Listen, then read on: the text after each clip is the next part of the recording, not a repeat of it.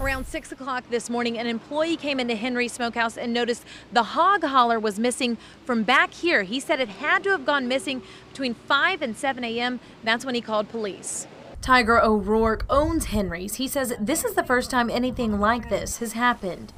It's not something you can hide. It is, as I said earlier, it's a red flag. I mean, it looks like a giant rolling rock camming with our name all over it. So it's not something that can be just kind of quietly hidden away. He says when he noticed it was gone, he called authorities and took to social media. That's when Ryan Thomas noticed it. My daughter opened up the door and she's like, "What the heck?" You know, she looks across the street and there's Henry's Smokehouse's hog hauler. Sure enough, WYFF had put out a bolo for Henry's Smokehouse's hog hauler. O'Rourke says the cash register is missing, but there was no money in it. He also says the keys are still in the restaurant.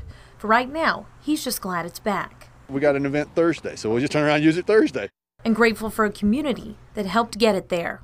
It's an awesome thing. I mean, we've been a part of Greenville for 26 years now, and it's been great so far, and just the reaction from the community is huge to help us get it back. Now, moving forward, forensics is going to work on this case, trying to find fingerprints to see who might have possibly taken the truck. There were no cameras behind the Henry Smokehouse where the truck was actually taken from, but we did notice this camera above the door of the church, and it may not be able to see where the truck is, but maybe someone walked through and they got that on camera, so they're going to continue to look for that.